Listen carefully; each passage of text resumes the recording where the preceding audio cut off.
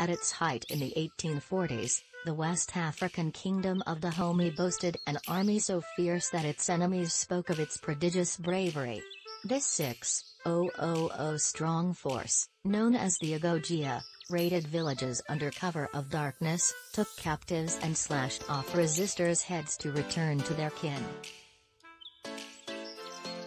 Through these actions, the Agoye established Dahomey's preeminence over neighboring kingdoms and became known by European visitors as Amazons due to their similarities to the warrior women of Greek myth.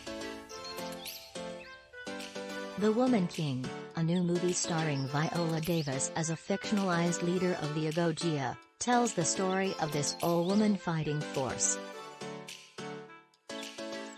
Directed by Gina Prince Bythewood, the film takes place as conflict engulfs the region, and the specter of European colonization looms ominously. It represents the first time that the American film industry has dramatized the compelling story.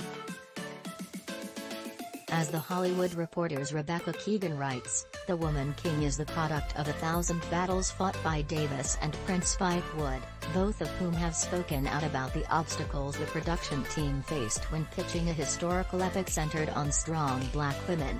The part of the M.